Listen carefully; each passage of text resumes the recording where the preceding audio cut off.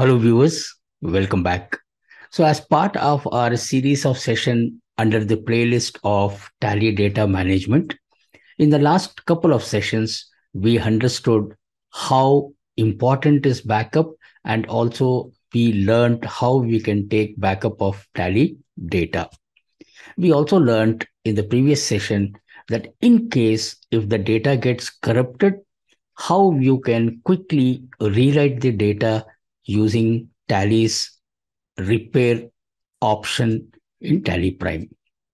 We also learned just in case if we are not able to recover the data or repair the data, then how we can restore the backup that we have taken already, which is the latest backup. So as part of this series, in this session, we will also understand that how Tally helps the user to export the data in various third-party applications. So we will see what are the kind of reports or data that we can export it for external consumption. Let us go to Tally and learn these options of exporting data in various file formats. Let us now take a simple use case. Let's say that you have to now submit your financial statements to the bank. Now, instead of printing it and then submitting it, you can always now submit it online by exporting the report in PDF format. So how are we now going to export the financial statement in PDF format? Let us go into the balance sheet report. So the balance sheet is already selected. I'm just going to press enter, and you are aware that by default Tally is going to give condensed information. Now to view it in the detailed format, you know the keyboard shortcut, that is Alt F5. When you press Alt F5, you will now see the balance sheet in the detailed format. Now this information is what we are going to export. Now if you notice here, you have this ledger called equipments, where some transaction has happened in this, and the current closing balance of this particular fixed asset item is 0.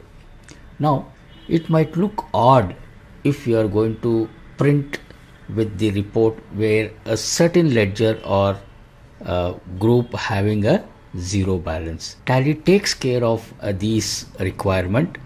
Whenever you are printing or exporting any report, the 0 values of the ledger balance or the group balance will not get printed. So how are we now going to export to PDF format? If you notice here on the top menu, we see this option called export.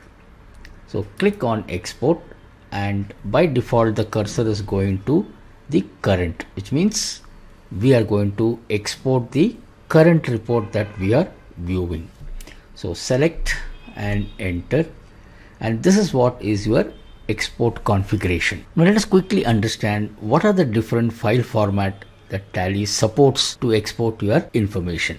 Come to your secret number 1, which is your right hand side button bar, and here you will find this option called file format, where the keyboard shortcut is F8. So click on file format.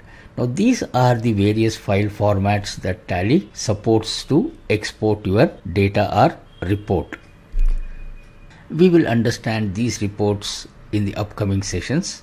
In today's session, we will understand how to export in PDF format and JPEG format, which is very simple.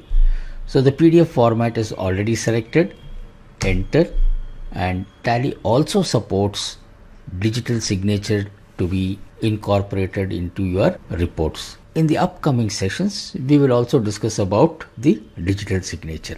So currently we will leave this as not applicable. And if you notice, this is very important. So one, it says the file format that you have selected is PDF read-only format. Export to local drive. You are exporting to your system. By default, Tally will create a folder where the data can be exported and stored. But as a user, if you want to change the default location that Tally provides, you can always go and do so. And the file name by default, Tally gives the file name with the dot extension of the file format. Now if you want to change anything, let us say you want to change the folder path or you want to change the name of the file, then you will go to configuration. So click on configure and you will see these configurations coming here, and this is where you have your export setting. The file format we have selected as PDF, export local drive, and folder path is dexport. You can enter here, and then we have seen in the previous session how you can go and change the path or specify the path. The file name, it already says that it is balance sheet.pdf. We can leave it as it is, and then you don't have to save this. All you can do is just press escape. Now the cursor is under send, so when you click on send, it is going to now save the file in the export folder, and the moment it saves, it will also open the PDF file and display it. So I'm going to click on send, and here we have our balance sheet in the PDF format. If you notice here, the equipment ledger which was blank is not getting printed here. Now this can be directly mailed to the recipient. Let us quickly export the profit and loss account statement also. To go to profit and loss account, the easiest way is come to your profit and loss account and press enter, and again let us press Alt F5 to view the report in detail format. Alt F5. Here if you notice, there are a lot of ledgers where there are blank values. For example, under sales account you have service charges which is blank, and then you have a group called calculation group under direct income which is blank. And if you come here on the purchase side, you will notice that these three rate wise purchase ledger that have been created is blank here. Similarly, you have a ledger called freight charges and a subgroup under direct expenses which is appropriate group, where the balances are nil. So let us export this and then view our profit and loss account and see whether these blank values are getting eliminated.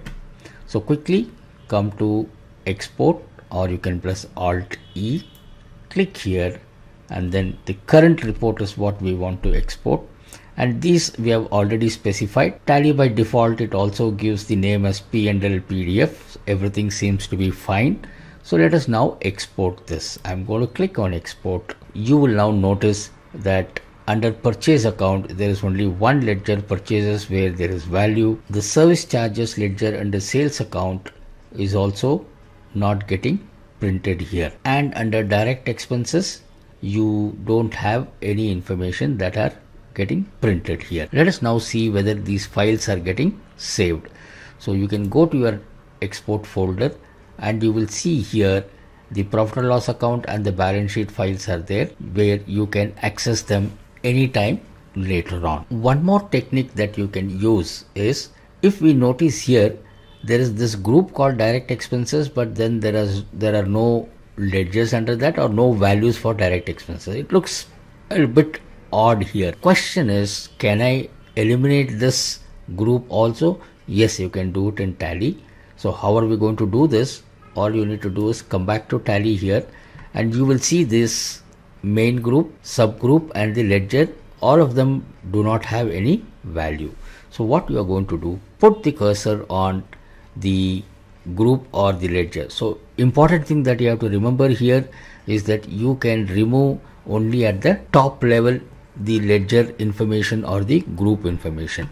In this case, if you notice, we have this main group called direct expenses. Under that we have appropriation group and freight charges. So you cannot remove a subgroup or a ledger under a group. For you to remove a line, you have to remove the line at the primary level, which is the direct expenses here. So put your cursor under direct expenses, and if you come down to your secret number 1, which is your bottom button bar, you will see here this option called remove line. The keyboard shortcut is Control R. Once you have selected, you can press Control R or click on remove line. Now you will see the direct expenditure group is hidden. Important thing to remember, when you are removing a line, you are not deleting it, you are only hiding it. The other file format that we will see quickly is the JPEG format. So let us go to export click on current, and then now we have to change the file format. So how are we going to change the file format? Either you can go to configure and then change it. The easiest way is come to your right hand side button bar. You will see the file format. Click on file format and then you click on JPEG image. Let us understand why anybody wants to export their report in JPEG format, which is basically an image format. See, PDF, there are possibilities that the data can be tampered with, or the information that you are providing can be modified or tampered with. So the JPEG is like taking the picture of your report, where unlikely anybody is going to meddle with the data. So that is the idea of providing you another file format of JPEG image. So again, you're going to select JPEG image and then we are going to say send. You will see this report now in the JPEG format. So you will see the file name with the extension of .jpg, and the same information is also getting saved under your export folder with the file name and the extension changing to JPG. In this session, we learned simple export format that Tally provides to export your data in third-party software for external consumption. We saw two types of file format. One is PDF and JPEG. In the next session, we will also see how you can export the data from Tally to an Excel file and use that information for further analysis. So thank you all once again for staying till the end. See you all in the next session. Thank you very much.